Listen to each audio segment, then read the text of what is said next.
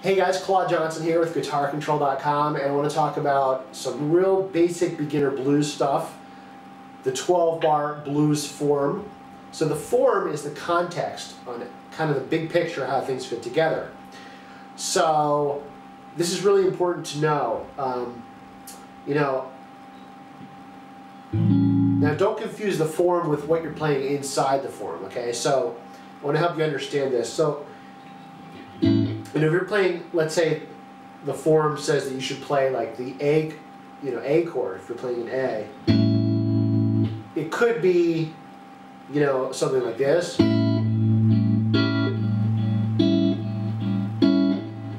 Where I'm just, I have a bar chord and I'm plucking it in triplets. Or it could be, something like a shuffle riff.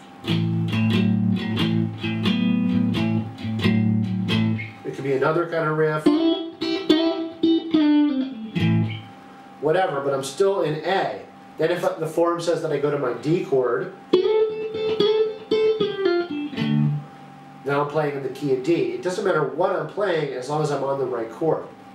So this will become more clear as we go on. Now, there's all kinds of forms, 8-bar, 16-bar, but the 12-bar is the most common form, and that's what you need to start learning with, okay? So, the most common chords in blues are what's called the 1, the 4, and the 5. They're written as Roman numerals. And what that means is, for example, if you're in the key of A, you're going to be playing A, D, and E. Okay, so A is the 1, D is the 4, E is the 5.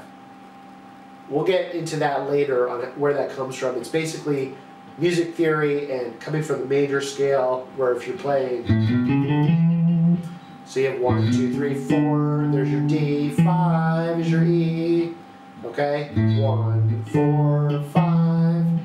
So if you've been studying my basic beginner videos, where I give you the 7 basic chords, you already know your A, D, and E. So you can use those in the beginning, okay?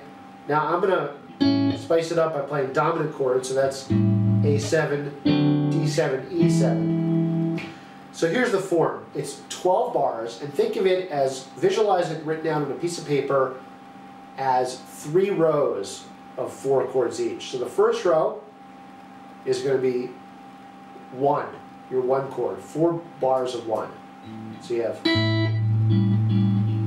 2, 3, 4.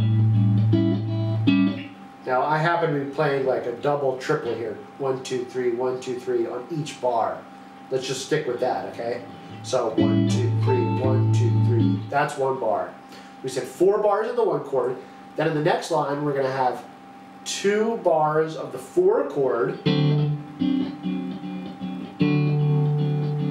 2 more bars of the 1 chord.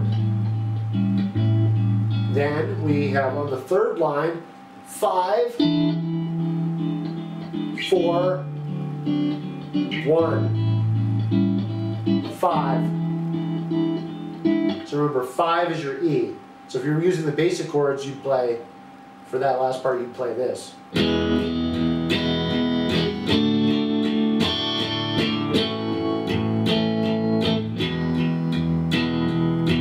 Alright? So there you have it. So the whole thing all together.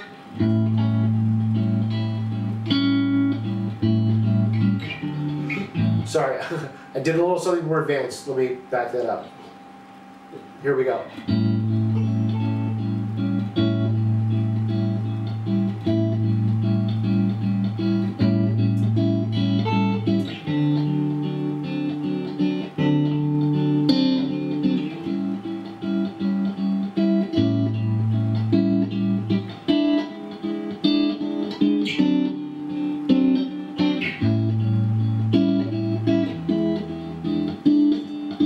And that sounds very basic, but that's how you get started with it.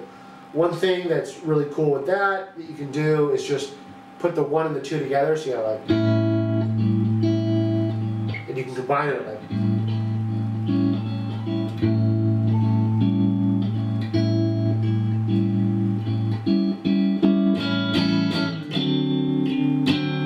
Okay, now it starts to sound like blues.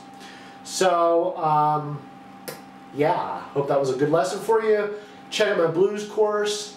If you want to get the full meal deal, I'll teach you a lot more great stuff about blues structures and give you way over 200 examples, actually 245 examples with tabs. It'll be a great way for you to learn a lot of stuff fast. Just go to guitarcontrol.com/blues. Alrighty, thanks for watching. We'll talk to you soon.